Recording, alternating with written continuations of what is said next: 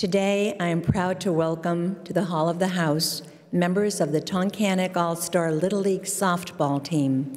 These young ladies, who are between the ages of 10 and 12, had an incredible summer, capped by last August's trip to Portland, Oregon, for the Little League Softball World Series.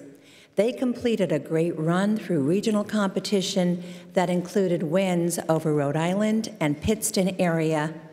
My regards, Representative Carroll. It was absolutely fun to watch the town of Tunkhannock, T-Town, get behind them, and we're proud of what they've accomplished. Congratulations to the girls, their coaches, family members, and supporters. Please note that they won their pool with a record of 3-1 and made it to the finals, where they placed second to a team from Wheelersburg, Ohio.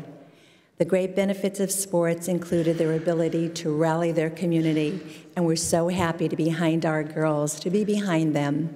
As a special note, many of their parents I taught when I was a teacher in Tunkhannock area, so it's even more special for me to bring them here to the Hall of the House today. Thank you, Mr. Speaker. Congratulations, ladies and coaches. We're very proud of you.